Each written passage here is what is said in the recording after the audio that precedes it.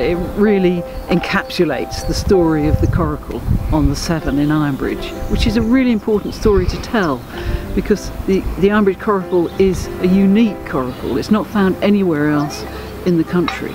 So we want to preserve not only the coracle itself and how to make it, but the shed that was used for so many years to make the Ironbridge coracle by the Rogers family. And the Rogers family, we can trace them back to about 1780, I think it is, as coracle makers, which is an amazing heritage. They really worked to the river.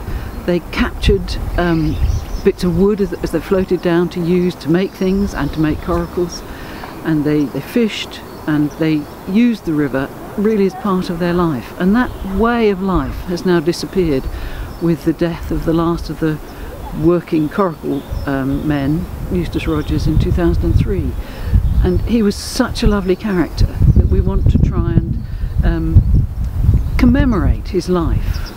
So many people knew him and loved him, and we think he deserves to be remembered through this shed and through the work that the new Ironbridge CoracleTrust will be doing. The Community Pride Fund will actually enable us to purchase the shed, so we will own it, the trust that is, the CoracleTrust, which is a terrific step forward because it's been in private ownership since Eustace died in 2003, and as you can see it's deteriorating quite badly, and we need to get hold of it, to start doing work parties, to assess it, to find out what conservation is required on the hut.